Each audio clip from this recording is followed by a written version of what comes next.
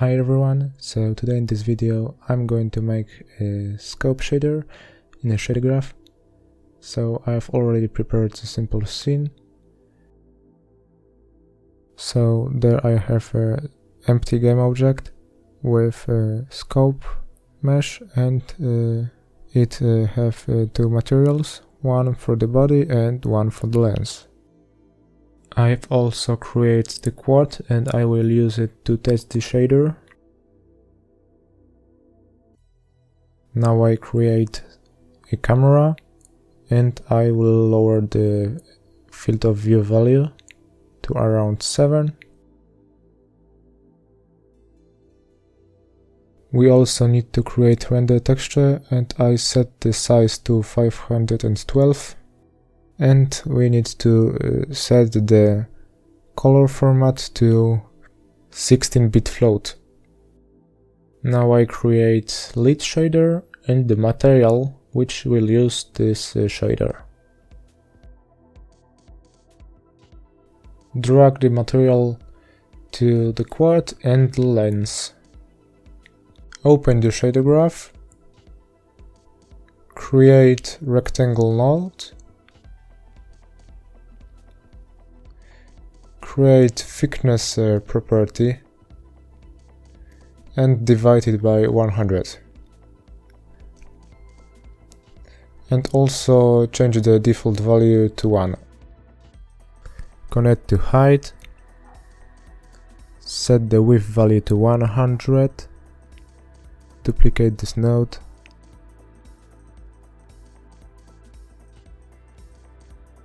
Reconnect from height to width. Set the height value to 100 and add these nodes together. We also need to saturate the result and we can attach it to emission to debug our result. I also lower the brightness and this is our result. Create the group selection.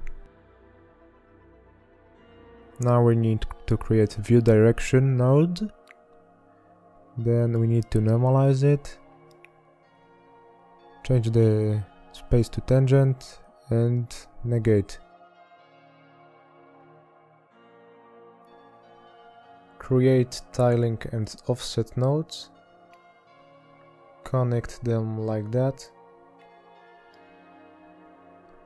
And this is how it looks like. We need to make two properties, texture 2D, like camera, and float, camera size. Create sample texture 2D, connect the camera property, create tiling and offset nodes,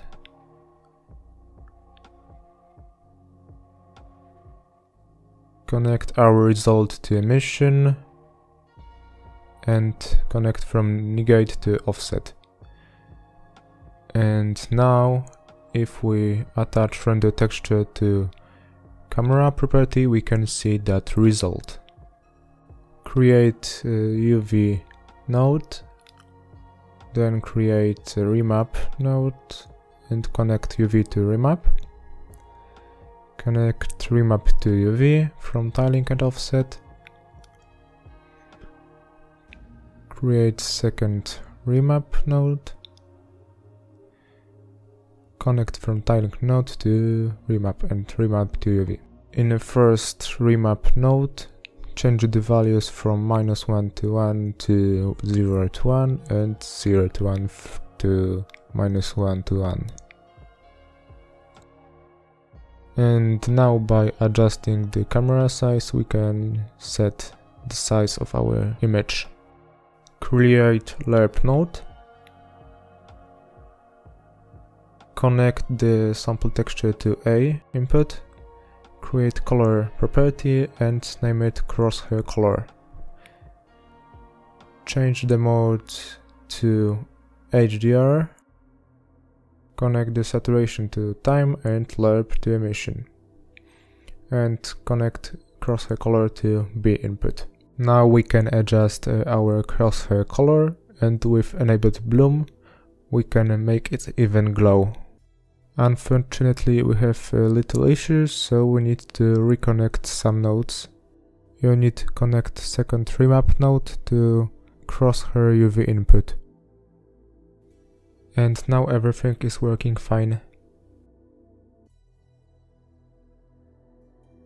Now I will create a depth property and I multiply it with the output of negate node and connect the result to the offset of tiling and offset.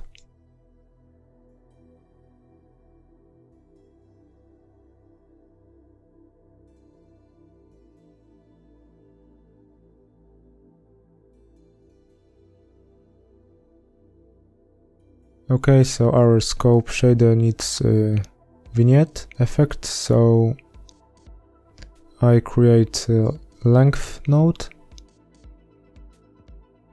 and then we need a smooth step node, and we need to connect from remap to length and from length to input of smooth step. We need to also adjust the values in that way that the white will be inside and the black will be outside. To have a ability to adjust these properties in Inspector, I create a vector 2 and I name it camera vignette size edge. I will drag to the canvas, split this, connect red to edge, add subtract node, connect red to A and green to B, and from out to H2 from smooth step. Connect the smooth step result to emission, and we can adjust the values to have a better result. Okay, so for only debug purpose, now we need to connect this like that.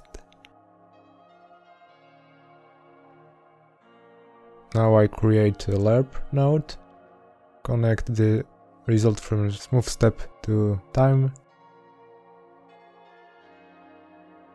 create a float with 0 value to A.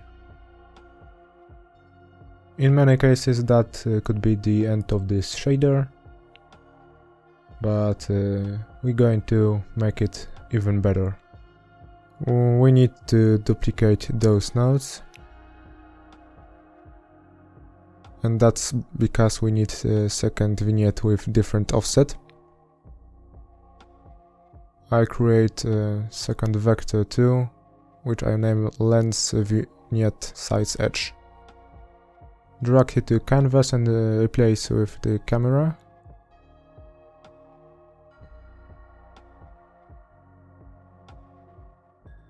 Create lens shadow depth float property. Connect negate node to multiply node.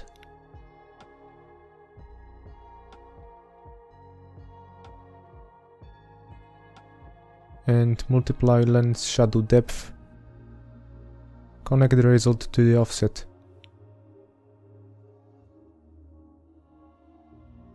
Create LERP node and result from LERP to B. Connect the result to the time and from 0 from the float to A. And connect result from LERP to emission.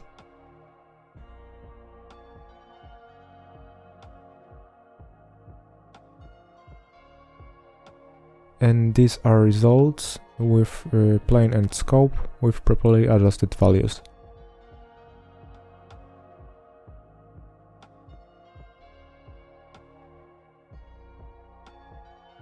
And this is a showcase how this shader works in VR.